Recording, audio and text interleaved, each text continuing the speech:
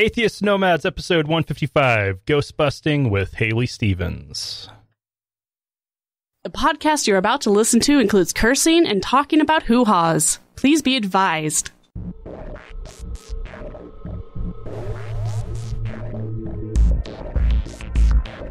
We are the Atheist Nomads, bringing you history, science, politics, religion, and interviews with leaders in the atheist community. Not all those who wander are lost. Welcome to another episode of Atheist Nomads. I am Destin. Joining me as always is Wesley. Hello, everybody. Joining us today is my lovely wife, Lauren. Hello. And our guest today is paranormal investigator and ghost hunter Hayley Stevens. Hello, everybody. Oh, my goodness. And as you can tell, she is from the UK. When I was in England on the International Air Cadet Exchange, I had an Air Training Corps cadet tell me that every house in England is haunted. Hayley, is this true? Pretty much true, yeah. What they're haunted by, though, I couldn't say. Everything is so old. It is old, yeah. Yeah, it really is. Like in the town that I live in, we have a bridge that dates from the 1100s, and you don't really consider that until someone points it out to you. Like, oh yeah, this bridge that we're using every day, it's like the only bridge that gets the town from one side to the other, dates back from the 1100s. It's really old, and it's probably going to break apart soon. But yeah, everything's old. And we were just talking about Pokemon Go, and I play Pokemon Go, and as I was going to work this morning, I found a Pokestop, which was a local pub, and on Pokemon Go it said Rose and Crown, the UK's most haunted pub, and that was the first I'd ever heard of it being haunted. So yeah, I think everything is haunted in England. Everything ties together. Oh my gosh. Let me put this into a tad Was it of a ghost perspective for you. Pokemon? That'd be awesome. No, I didn't get a ghost Pokemon. No. A tad of perspective for you. Washington State wasn't even formed until 1889. I mean, yeah. 1892 for us in Idaho. Whoop, whoop. 1890. 90. Yeah. We're pretty cool like that. We're babies. Yeah. So we're not even legal to drink, really. Which is why we explain why we're so fucked up right now. So Hayley, what's your story? How did you get into the whole ghost hunting and paranormal investigation thing? Well, I've always been interested in ghosts. I think everybody says that, since I was a child. I think that's just something that everybody says, but it's true. We lived the house that I grew up in a small village called Hilperton. We were convinced that the house was haunted, and it scared me. I was terrified the whole time that we lived there, but it was really interesting at the same time. And then we moved out of there when I was 18, and around that time I decided to make my own ghost hunting team, and I was inspired by television shows like Most Haunted and their ilk.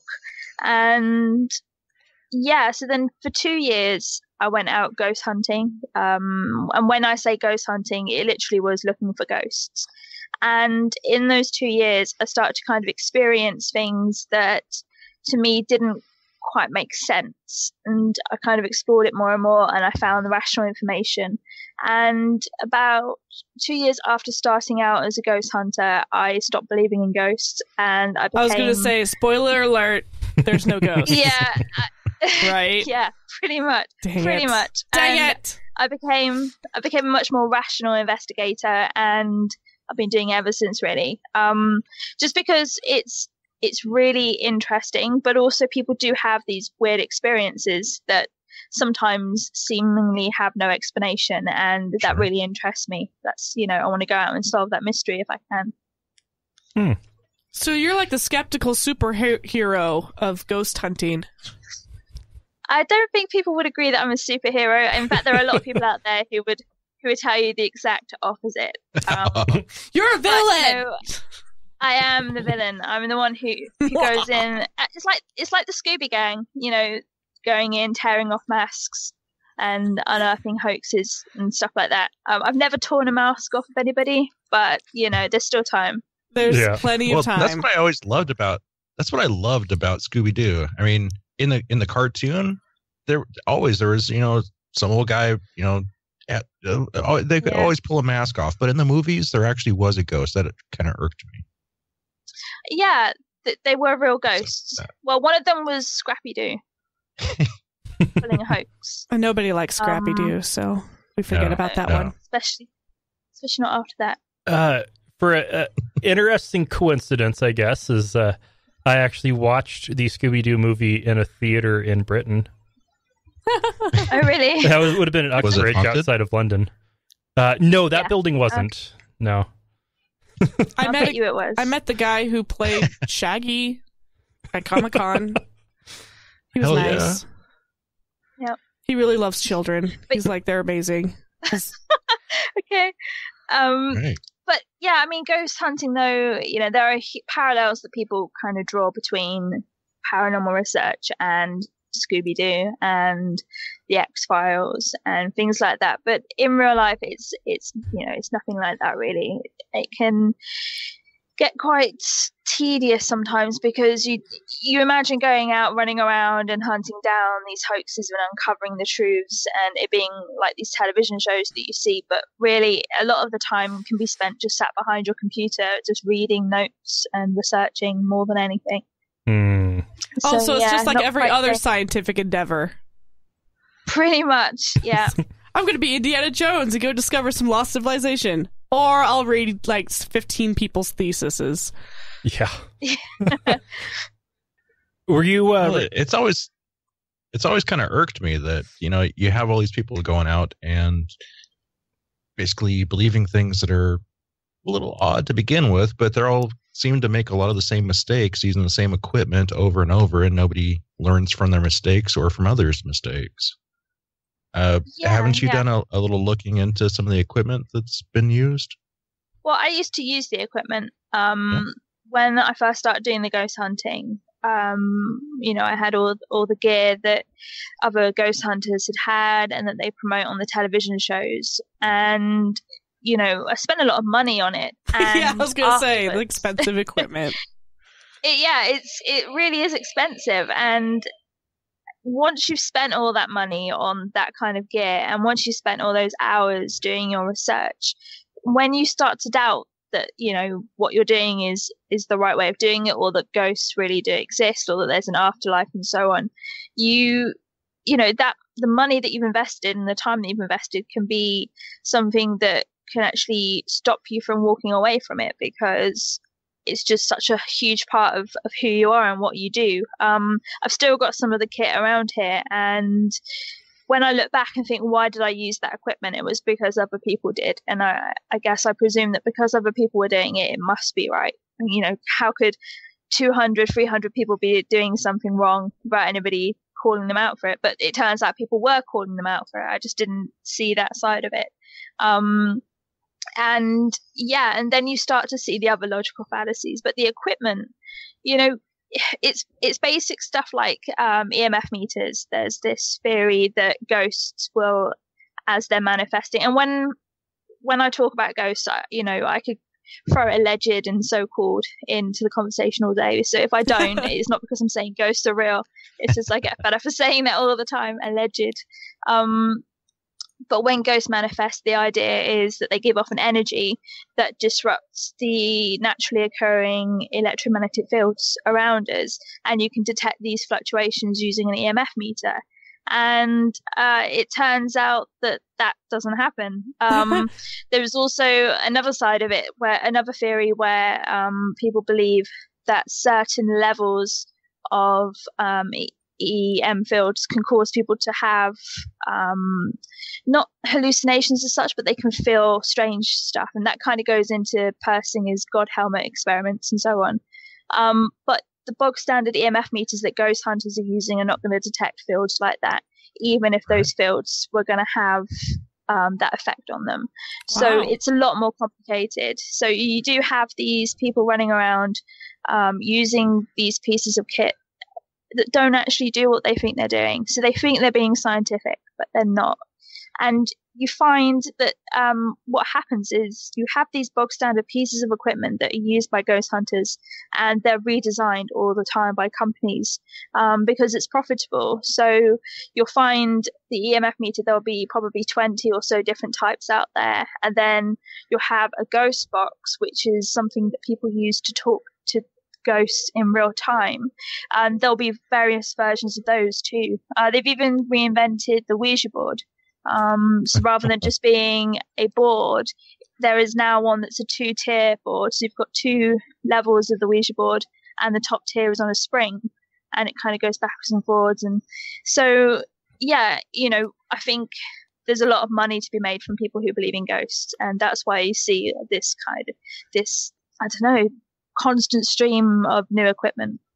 So it's like religion. It's very profitable and hard to leave.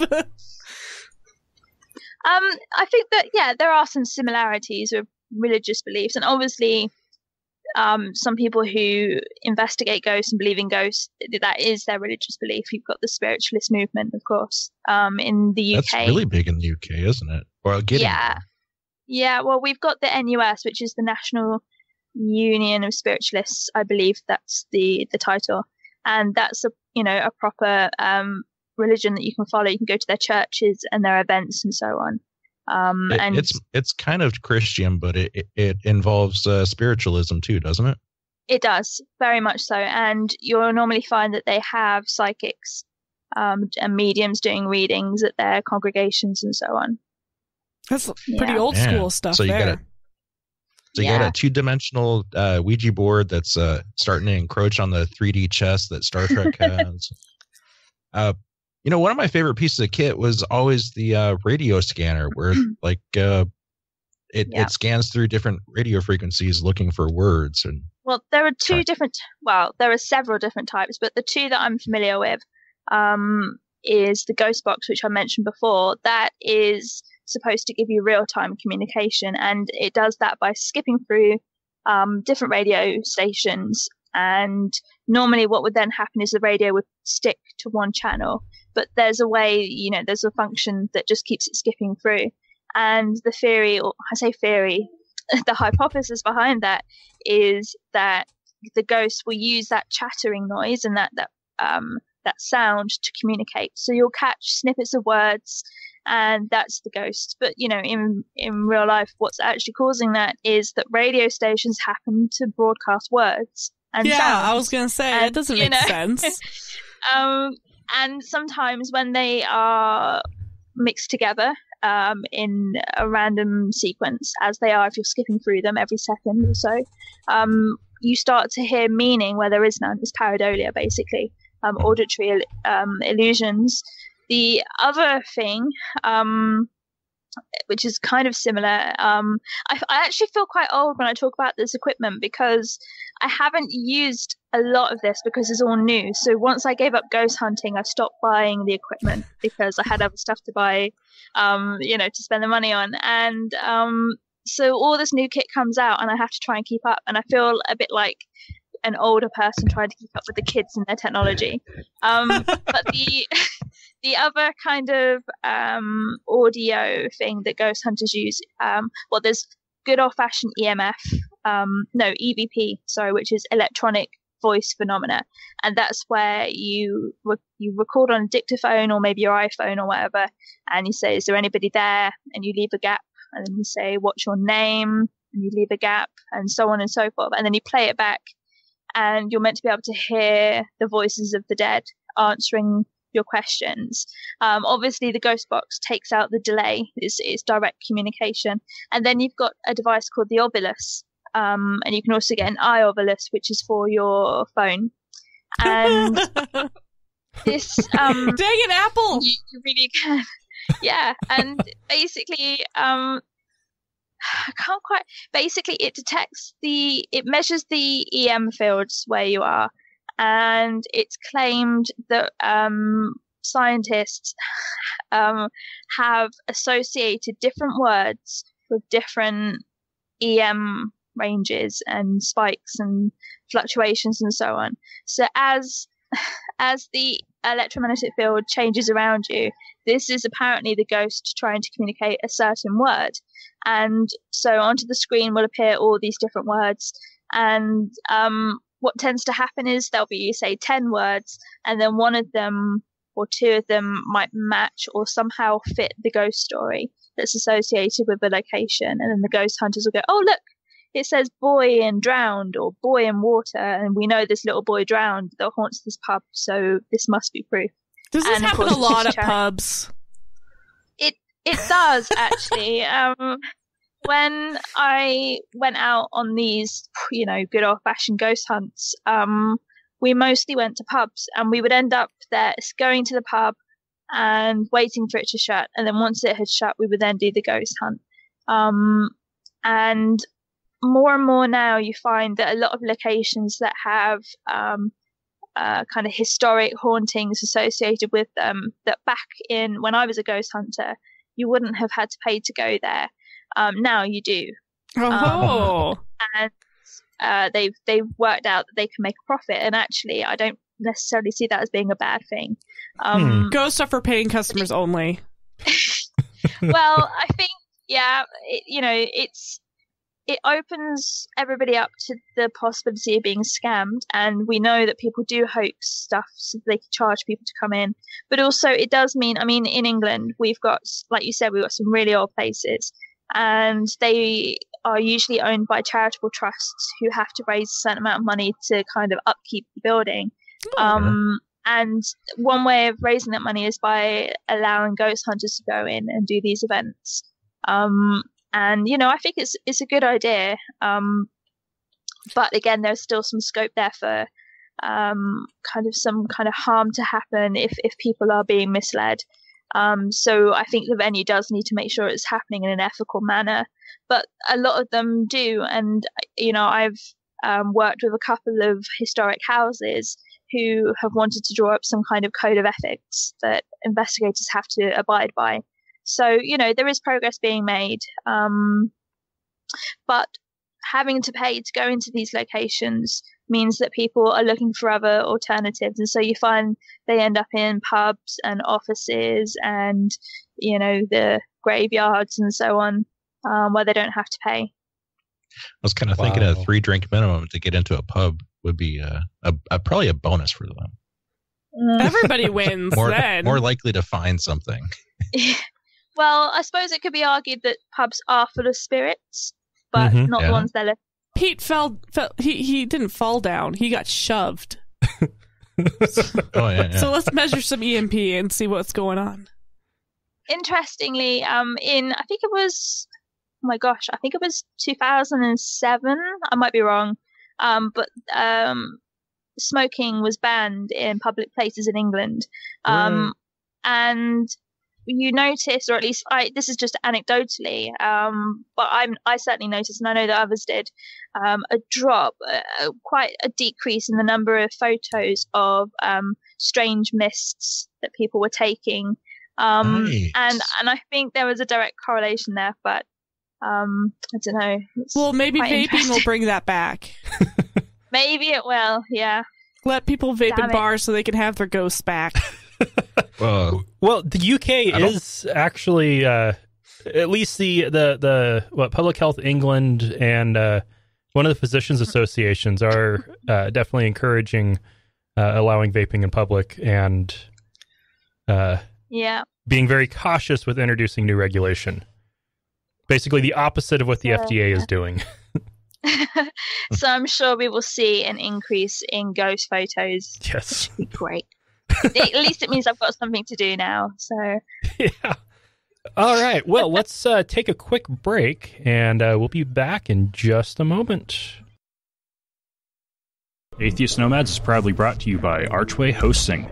Check out their low-price, full-featured hosting solutions at archwayhosting.com.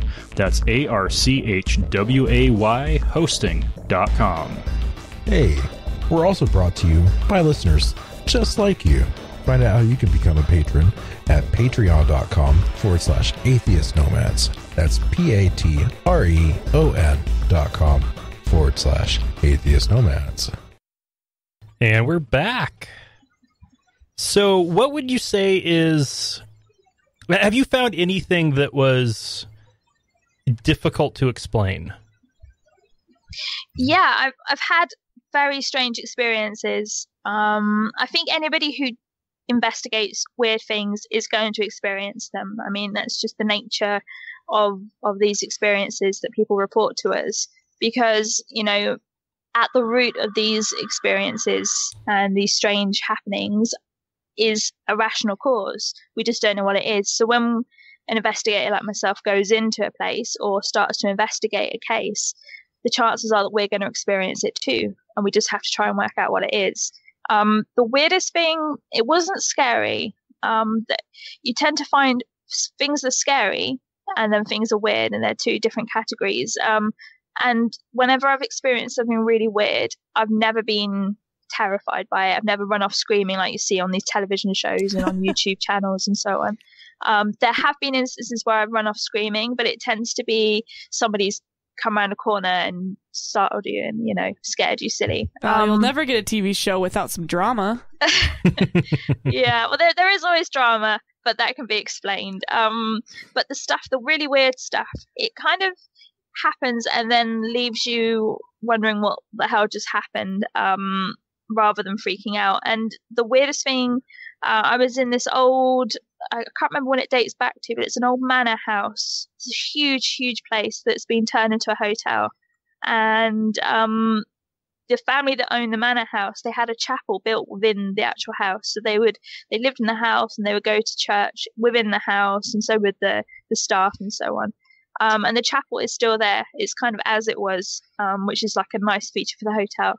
And we're in this chapel and we're setting up a camcorder on a tripod because it's reported that a figure is seen coming from the back of the chapel and down the aisle, and we're wondering perhaps it's just a person cutting through. So we're going to catch it on camera, hopefully, and then work out if it's a person or not. And as I'm setting the camcorder up, somebody grabbed my arm from behind, and you know when someone's pulling your arm to try and get your attention, it was like that. And I turned thinking that it was my colleague, and there was nobody there. And I can't quite explain that one. I think it could have, you know, looking back, it could have been a muscle spasm, or I was wearing a shirt, so it could have been the shirt relaxing or tugging on my elbow. But yeah, that one was quite puzzling for a while. And there was another case in a shopping centre in a town near where I live. It's said to be extremely haunted. It used to be, it was a castle, and then it was mills from the 1400s, and then, you know, from the 1980s, there's been this shopping centre there. And it's said to be haunted by all sorts of things. Typical 80s. Yeah, typical 80s. And we're in there and we're investigating. And actually, we're not even investigating at this point. We're just stood there trying to work out who's going to go where, because it's such a huge area to cover. And we're stood in, you know, like in shopping malls, you have all the shops, then you have the bits in between. We're stood in one of those areas between all the shops. And there is like a stand that sells, I think they were selling handbags or something, and that was all covered up for the night. And we stood on one side of that, and on the other side of that, we suddenly realized we could hear somebody singing. So we ran round both sides, and we met on the other side, and there was nobody there. So we assumed they were inside the stand, and we kind of went under. There was nobody there, and we're inside kind of the stand looking for them, and we hear somebody laughing. And I'm pretty sure that was a prank. I feel confident that we had all angles covered though. But, you know, there's still a chance that that was just somebody kind of messing around with us. But that one was quite weird and creepy. At the time, we felt like we couldn't explain it, and that there was no way anybody could have gotten away. If I was given the chance to go back in, obviously, then we could explore how maybe somebody could have done that and then run away. But until then, just that's one of those. Just a Bluetooth speaker. Maybe, but we didn't see anything like that. But I didn't think about that actually. I have a little battery-powered Bluetooth speaker that I could put anywhere, and as long as I'm within, 40, 50 feet of it, I can broadcast to it. That's interesting. I didn't think of that. But yeah, there you go. It's one of those things we will never know. So you've been to some pretty interesting places. Yeah, some I have. All sorts of places. The thing with ghosts is that people tend to think that they don't haunt places, they haunt sites. So, you could build a house, a brand new house, and it could be haunted because of what was on the land before. So you tend to find that ghost stories are associated with all sorts of buildings, regardless of what the history of them is. They're quite interesting, really. And obviously I say that not believing in ghosts. I tend to think of ghosts as a cultural phenomena rather than a paranormal or supernatural phenomena. So when I start talking about things like that, people get really confused because they're like, hang on, you don't believe in ghosts, so what are you talking about? But when you look at the cultural aspect of ghost stories and hauntings, it gets really quite interesting.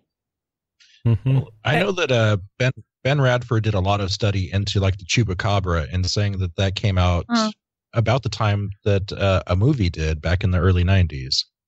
Do you see any tie-in between like, say Ghostbusters, the movie, and stuff like this becoming more popular? I don't know. I don't know if I buy that ghosts become more popular because of television shows and movies and so on. I can see that maybe ghost hunting would become a bit more popular with television shows, but it's quite difficult to know for sure because pre Most Haunted, which was early 2000s, there was not really any way of communicating with paranormal teams across the globe. I mean, yeah, there was the internet, but nobody was really making these large communities. So it's difficult to know how many paranormal teams there were pre Most Haunted compared to now.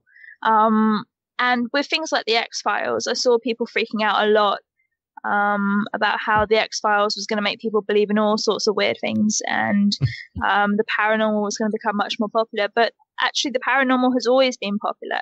And exactly, all over the world. Yeah, and most polls, when the public are kind of quizzed about this, about 50% of people say they believe in ghosts or have had a paranormal experience, and it doesn't really change all that much. I mean, it does change, but I think that's more about the questions that are asked rather than, the belief levels of belief. But I think roughly about 50% of people tend to say that they believe in ghosts. And I don't think that really, I don't know. I think there definitely need to be studies into it, what can make people believe when they didn't believe before. I know there have been studies about what people can perceive to be more true when they're watching shows about things like UFOs and so on. But when it comes to things like Ghostbusters and the X-Files and things like that, I don't know if there's any link. I really don't. Well, I know that there's... I think they helped. I think they helped like people get into government conspiracies, but other than that, not really monsters. I don't know. I think you would have had to have believed in government conspiracies a bit before. I don't know. I don't know if... well, yeah, especially now, but in modern times, there's all sorts of stuff going on. But I don't feel as though television shows could be a trigger. I think that there would have to be something already in place for people to believe, And you look at the X-Files, and it's not just paranormal ideas. So it's not just about out-of-body experiences. It's out-of-body experiences and going and killing somebody whilst you're having an out-of-body experience. Or it's not just abduction. It's, it's kind of super paranormal ideas that are being promoted. And, there probably are people out there who believe in that, but I don't think they believe in it because of the X-Files. I don't know. No, but I do know that there are some people who believe because of the paranormal investigative TV shows. I have met a few people who are like, well, they're showing it on TV. Yeah. What more proof do you want? And I'm like, we're on a different wavelength here. Yeah, there have been some studies that have shown that if these television shows have disclaimers, people are less likely to believe what's being portrayed on the television screen is true. So if can't remember the exact studies. I have blogged about them because I was really curious about this, and I researched into it, and I read a load of different papers.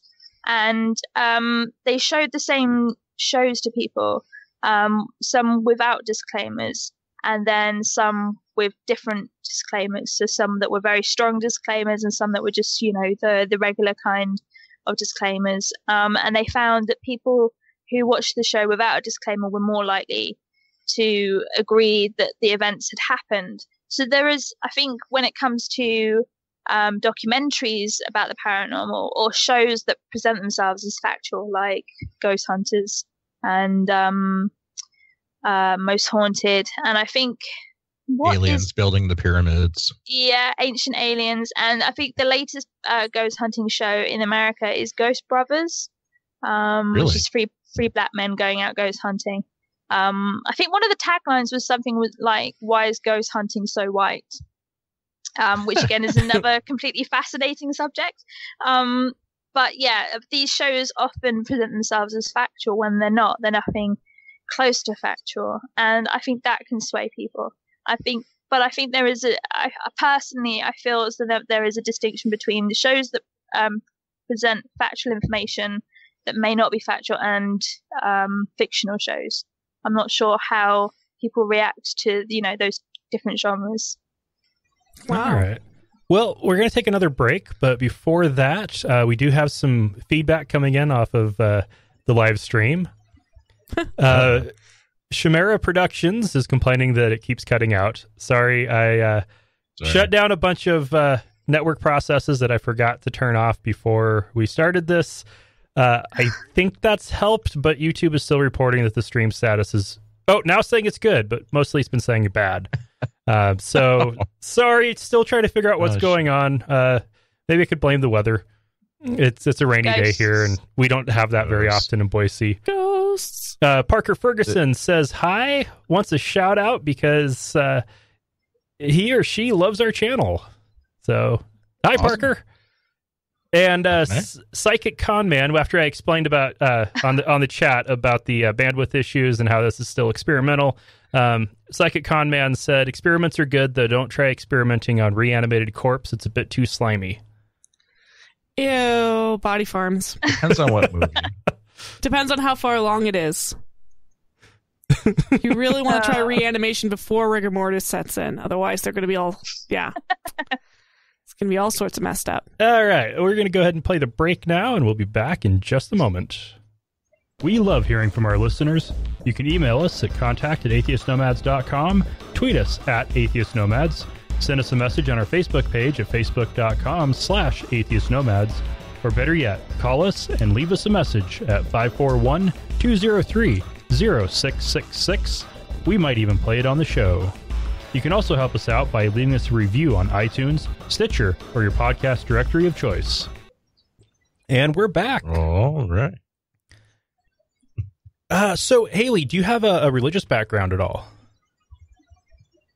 I wasn't raised religious. My parents decided that my brother and I should be able to make those decisions for ourselves when we're adults. But in England, the school situation is quite weird in that you can usually only get your children into Church of England schools. So even though we weren't religious at home, we were taught religion, the Christian religion at school. And of course, as young children, we go to school when we're 4 here, and at that age, you just kind of take it all in. So we were being taught about evolution, and at the same time, we were being taught about Noah's Ark and things like that. So oh wow, it's all very, very weird. Yeah, really weird. And explains why people are leaving religion in such massive amounts. When I left primary school and went to secondary school, that's when I became atheist and realized just how stupid the curriculum had been at primary school and how messed up it was that we were taught about Noah's Ark and evolution. And I'm pretty sure that I didn't quite get evolution until I went to secondary school because of that. Because when you're taught those things, you just assume that they're both true. You don't. I mean, as a 7-year-old, I didn't think, hang on, how can that be if that is, you just don't spot those holes in the logic. And then one day at secondary school, which is, we go to secondary school when we're 11 or 12. I don't know what the American version is, but we have religious education classes. And we had a teacher called Mr. Mosley who was brilliant. And he basically got all of us to draw God. He gave us all pieces of paper and we all had to draw God. And I drew this kind of Zeus-like, white hair in a robe, kind of, the kind of typical way that it was taught at school. And I remember the girl sat next to me drew an alien, and then some other people drew question marks, and some people refused to draw because you're not allowed to draw Ella and so on. And I remember that lesson in particular blew my mind. It completely blew my mind because up until that point, I had never really been exposed to all these different ideas. And it was a few years into secondary school that I started reading about atheism and so on. And yeah, long story short, here I am today. All right. So two things then. Our schools are actually broke up usually into 3 parts. Right. We have kindergarten, 1st, 2nd, 3rd, 4th, 5th, and then middle school is usually 6, 7, 8, or 6, 7, 8, 9. Then or 7, 8, 9, or just 7 and 8. Yeah, yeah, it's kind of weird. But then usually like 9, 10, 11, 12 for our high school. But I just want to say that your doubts, all these doubts that you have, your unbelief, I mean, you're going to be proven wrong when all the glaciers melt, all ice caps melt, and we have global warming and all the water rises, and we're going to like save the world because of Ken Ham's Ark in Kentucky. Oh yeah, the Ark that has like metal framing and stuff that Noah definitely didn't have back in the day. Well, I totally. say back in the day, so it was real. Oh, if you listen to some of the creationist versions of everything, allegedly, archaeologists have found spark plug-like devices from before the flood. And so obviously they had high technology. It was a very modern society. They just happened to forget all of that when the population collapsed. I bet I it's the think they're aliens. called the Egyptians making batteries. Aliens. Aliens did it. They came down, they had the spark plugs, and they're like, go for it, Noah. There's somebody out there that believes that, I'm sure. I still seem to recall the Egyptians making batteries with clay pots and wicks and such. Batteries, yes. Not scaffolding. No. Well, actually, yeah, Well, they yeah, they had actually did scaffolding. have lots of scaffolding. But they were very good at that. It was wood. Aliens. Aliens, yeah. I'm Aliens sold. built the pyramids. Yeah, I don't believe that, but yes, it's probably true. Yeah, because that's one of those where there's a very simple, easy, logical explanation. The way Egyptian society worked at the time was the agricultural season was 2 or 3 months long.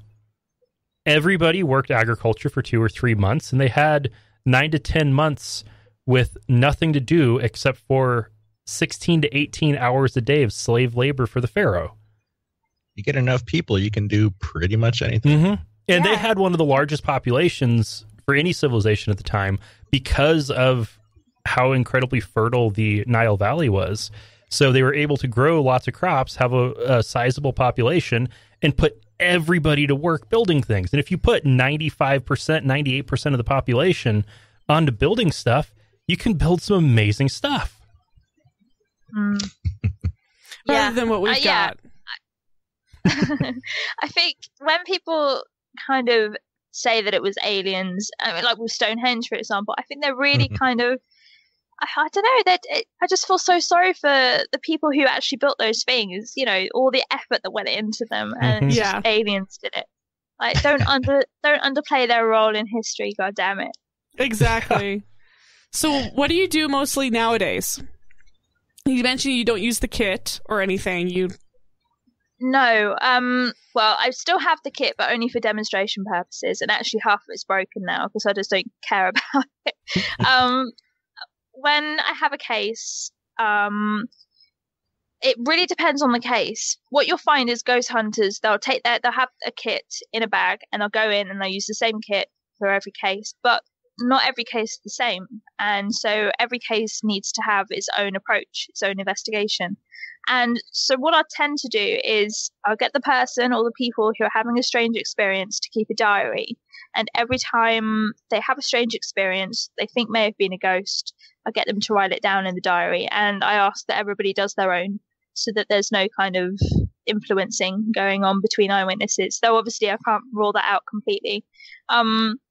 And then using that, you can build up a picture of what's going on, and you can try and work out what information you're missing, which could be the key to what's causing whatever's happening. And I don't always have to go on site, because sometimes things just jump out at me and it's kind of glaringly obvious what's happening. If I do have to go on site, I try and replicate the times at which things have happened. And I try and think about, it's almost like having a puzzle and you've got pieces missing, but you don't know what pieces are missing. So you have to try and build the picture up of what was happening, because the person who's had an experience has got, that much information. They don't have, an idea of what's going on around them, maybe in the next room above them, who's been doing what that day. And so I try and build up that picture, and normally you find that the answer lies in that. Obviously there's a lot of dealing with hoaxes. People try and pass fakes off as ghosts all the time, usually because you can get money from the press now for selling your ghost photo. So there's a lot of trying to spot if something's kind of a hoaxed photo or video or something like that. And I host a podcast called The Spooktator, and we actually, at the end of each month, we examine the news stories from that previous month to see, what was a hoax, how it was done, what caused this ghost photo in the newspaper, and so on and so forth. And it could be quite interesting. Oh, cool. But when it comes to the cases themselves, it is just trying to find that kind of missing information. And you do normally find that is the answer, really. And also, sometimes you don't even have to go into it that deep. Sometimes you can just look at a video or a photo, and you just know from experience what has caused it, because you've dealt with it before, or another investigator has dealt with it. There's a really well-documented case by Ben Radford, who we mentioned before. I think it was the Santa Fe courthouse, where something was caught coming down the stairs on a CCTV camera, and it turned out, I think it was an insect or some pollen or something like that going past the camera. And everybody, most paranormal investigators have seen that case. And when you're then dealing with a piece of footage that's quite similar, you can instantly go, I know exactly what this is. Is there a spider on your CCTV camera? And they'll go, oh yeah, there is. So that is awesome. Yeah, that spider at 6 inches from the camera lens looks a lot different than something 20 feet away from it. It does. The itsy spider. There's a really good video from a pub in Wales, here in the UK, of this thing that just manifests, and it's going over the tables in the pub, and then it's cleaning a table. It looks like it's got an arm going out and cleaning a table. It just turns out to be a fly that's landed on the lens of the CCTV camera. And because it's so close to the lens, the camera can't focus on it, so it's just blurry.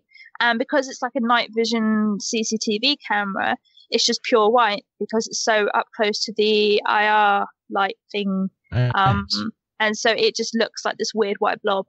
That's awesome. But yeah. A very clean fly.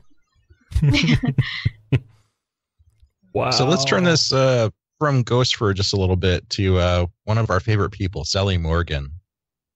Okay. Can you tell us your opinion of her a little bit? No, because I don't want to be sued. That's pretty much that's pretty much the sentiment I get from everybody. Yeah, British libel laws. Yeah, I've had a few kind of close brushes with UK psychics, and I try and avoid doing that now. So when I'm blogging, I'm very careful with how I word things. And obviously here in the UK, we had Simon Singh versus the British Chiropractic Association, which was a huge libel case. And at the time, there's an organization called Sense About Science. They released a guide for kind of science writers and bloggers on what to do if you get a libel threat. And I took a lot of that advice to heart because I'm not rich enough to be sued, and I don't want to be sued. But when it comes to Sally Morgan, I have a lot of opinions. I certainly believe that her husband is a homophobe. That has been caught on camera. They have, they've abused people, not protesting her shows, actually. There was a chap called Mark Tilbrook who was outside one of her performances handing out leaflets telling people how to spot psychic trickery.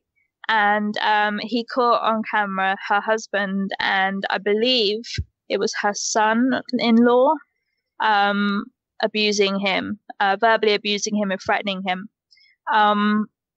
I don't believe in psychics. It really was harsh. They got fired. I don't believe that psychics have psychic abilities.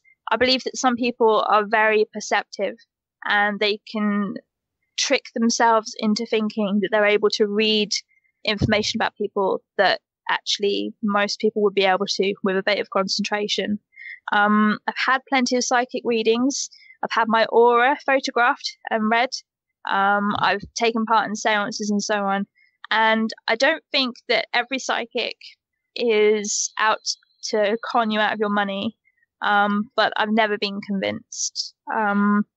And I think that there are, it's difficult to comment on individual psychics without getting into trouble. Right, we don't want you getting into trouble, so. No, and I don't want to get into trouble. The American ones. Well, I just think when it comes to celebrity psychics, you can look at the things they're doing, and 9 times out of 10, you can find a rational method of achieving their outcome. And with Sally Morgan, I think it's very interesting that the more people have criticized her work, the less she seems to do in her shows. There was she does this thing where she has like a big dish and you write on a card who you want to contact, basically. You put it in the dish and then it goes onto stage and she randomly selects someone's name out of it or something like that. I don't know the full details.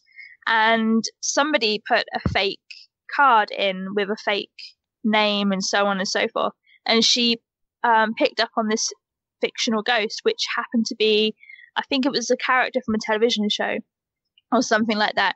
And that made the news and that made the headlines. And it was reported by people in the audience of her shows following that she no longer did that.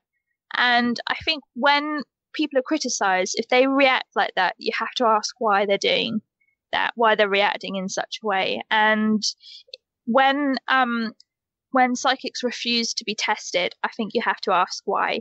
Whether you're a believer or a non-believer, there are genuine questions about why they're refusing to have their abilities and their claims tested in controlled conditions. And there are psychics out there who do come forward and have their abilities tested. The Merseyside Skeptic Society, for example, for a few years, they ran a challenge, and they did experiments with psychics with Professor Chris French, and those psychics came forward and they failed the test, basically, but at least they had the balls to do that. Yeah.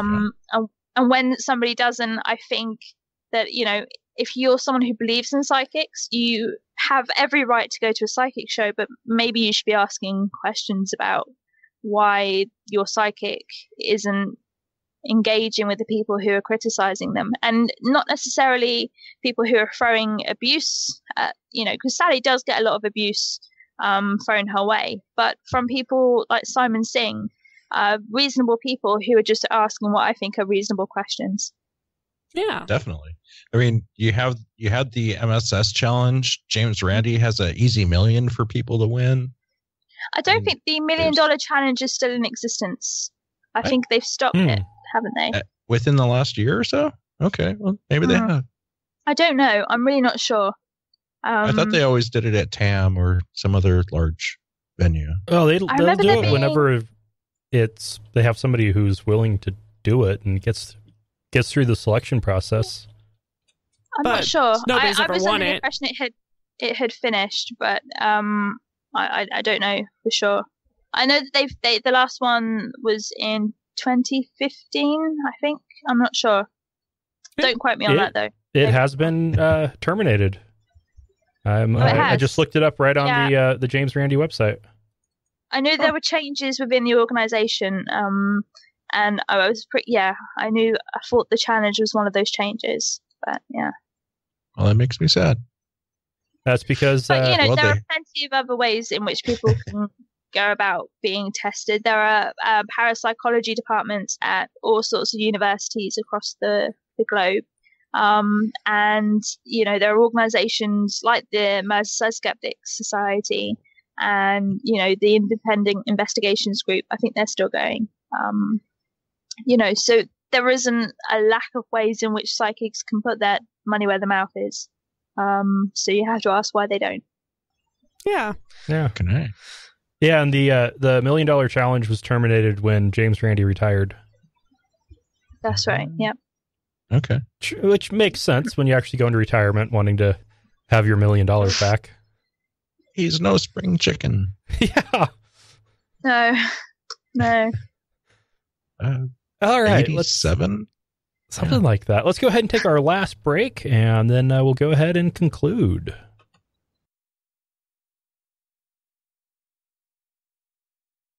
If you like this show, consider giving us some financial support. We make it really easy with one-time donations or to support us on a per episode, monthly, or even annual basis using PayPal or Patreon. Find out more at atheistnomads.com. Use the links on the right side of the page. $1 an episode is all we ask. Please, think of the kittens.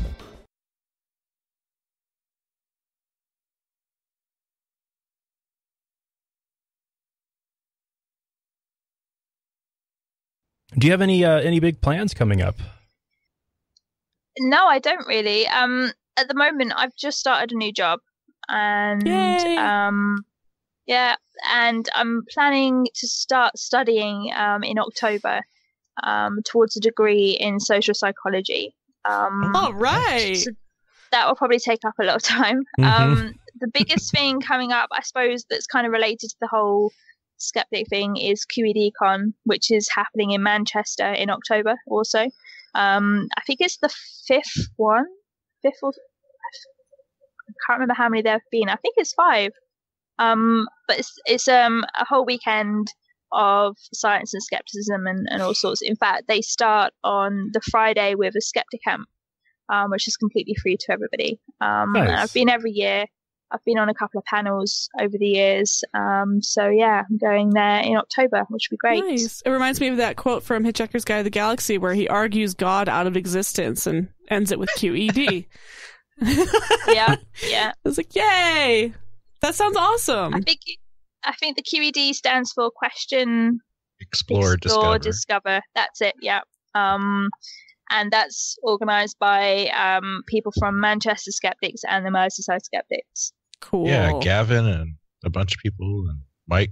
Michael Marshall, Mike Hall, and yeah, loads and loads of them. They do a brilliant job. And the money is, if any money that's left over goes towards 2 charities. So it's, it's really good. Oh yeah. I mean, that's probably one of the cheapest and best conferences around. If you could ever make it, do it. Mm-hmm. Yeah, I really recommend it. Usually the Manchester Skeptics have their Skeptics in the Pub on the Thursday night. Then you have Skeptic Camp on the Friday.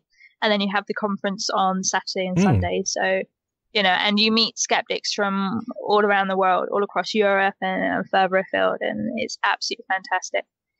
And with the pound crashing, it should just get cheaper and cheaper. Yeah. For you, maybe. Yeah, thanks for bringing that up again.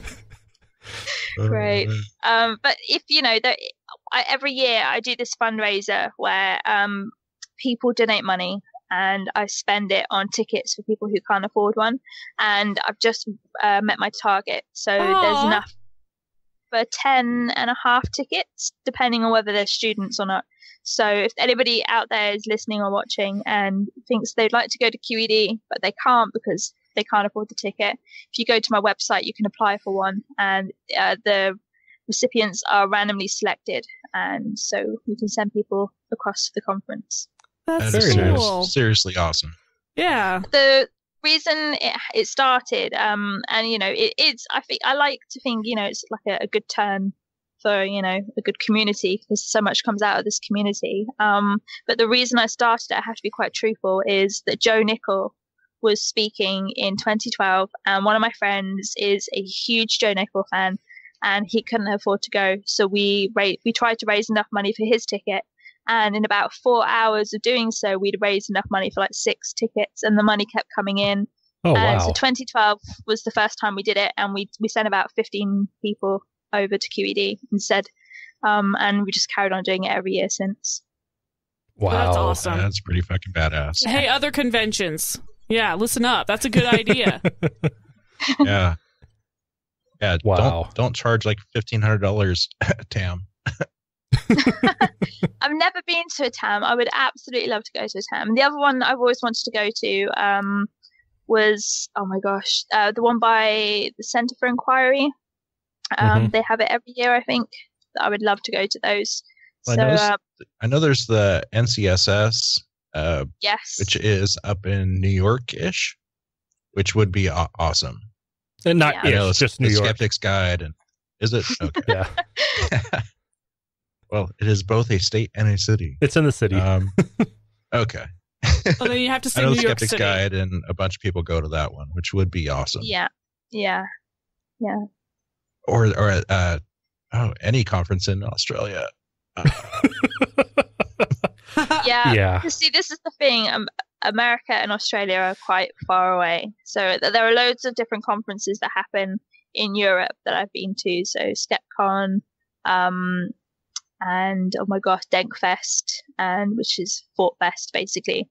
All sorts Sorry, of did you say Denkfest? DENK Fest. Yeah, okay. that was it. The last time I went to that one, it was in Zurich, which was really, really cool. Okay. But there just seems to be so much going on. But yeah, QED is definitely a highlight on the Skeptic calendar, I think. Nice. Man, Very cool. Dankfest sounds like it'd be a weed conference of some sort. Yeah. A bunch of stoners. Do you know what that stands for? No. No? Okay. No. And Well, I always just think of the smell.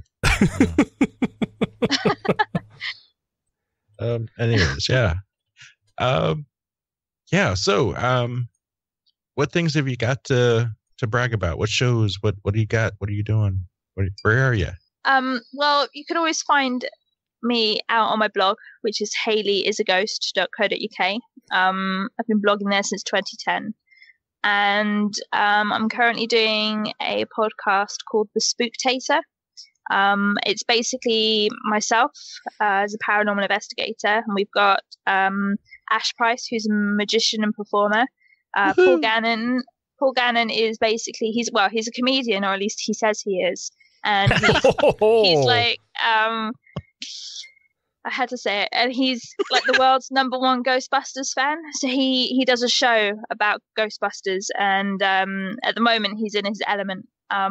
We've also got Alistair Coleman, who's a journalist, and Charlie Revel-Smith, who's an author.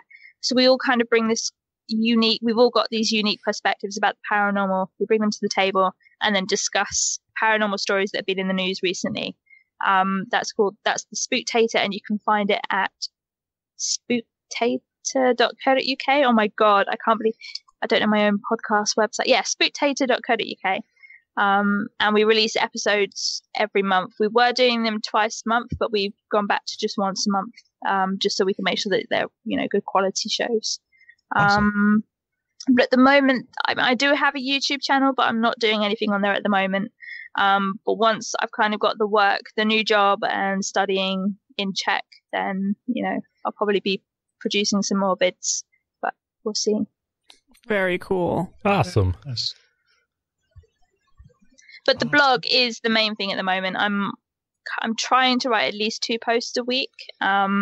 And on there, I've also got articles, which we kind of discussed previously, the equipment that's used by ghost hunters and stuff. I've got articles and like a guide to ghost science. So that's all covered on there. And I try and counter all sorts of news stories on there and claims that people make. But also, I guess I've always had this interest in the psychology of why people believe what they believe. So you kind of find on the blog all sorts of articles about the paranormal from quite a weird approach that you may not have considered. One of the things that I talk about a lot on the blog is the ethics of ghost research. Because when you do ghost research, whether you're a skeptic or a believer or, you know, whatever you class yourself as, there is a real chance for you to do harm to the people that you're coming into contact with. And I know from experience that when you go out as a ghost hunter or an investigator, you don't think about it. You just don't consider the ethics of what you're doing. And it isn't until something goes wrong that you then start to consider it. So on my blog, you can find my own code of ethics. And, you know, I kind of hope that other researchers will write their own one that kind of looks a bit like that, and they can use that as inspiration. But yeah, I kind of blog a lot about paranormal research from a perspective that most people who aren't paranormal researchers would never consider, the things that you probably aren't aware of that go on in the community. And I like that your description on your site ends in grr. Yeah, well, you know, Monster Hunter. Monster Hunter, Pokemon Hunter, grr. Yeah, I should probably add the Pokemon Hunter bit on there, actually. There you go. Yeah, yeah. But the monster hunting, that was never something I was interested in until I became a skeptic. And then I became fascinated with the monsters, mainly lake monsters. In 2012, I spent a week with Joe Nicol investigating British lake monsters. And I recently joined the Fairy Investigation Society here in England, which... That's cool. Yeah, I didn't know it existed, and then it relaunched, and it's been around since Victorian times, and Walt Disney used to be a member. And so they reopened applications for membership, and this time they were letting skeptics join, and I thought it would be a shame for there to be no skeptics. So yeah, I'm also a fairy hunter. But that's more, I don't know, I haven't really done any fairy stuff. It's more just an observational thing. Yeah, it's a bit weird. That's awesome. But then, you know, being a paranormal investigator, I think everything I do is weird. So. Mm-hmm. Well, very nice. Well, we should probably let you get ready for bed, since it is late in the evening where you're at. Okay. It is, yeah, not too late, but a lot later than where you are. Yeah. Yeah, it's been a real pleasure. Yeah, thank you so much. Appreciate it. Thank you for having me on. It's been good to chat. Definitely been good to chat. So thank you. Thanks for sharing your perspective. Yeah. All right. And for our listeners, we'll be back next week with news. And for YouTube, I will be playing the outro now. The podcast you're about we love hearing if I can get to the right. The podcast you're about to listen to includes cursing. There we go. Oh my god. Thank you for listening to another episode of Atheist Nomads. You can find show notes and contact information at atheistnomads.com. Follow us on Twitter at Atheist Nomads, and like us on Facebook at facebook.com/atheistnomads. Please subscribe to the show in iTunes, Stitcher, or your podcatcher of choice, and while you're there, feel free to leave us a review. Theme music is courtesy of Sturdy Fred. Until next time, this has been the Atheist Nomads.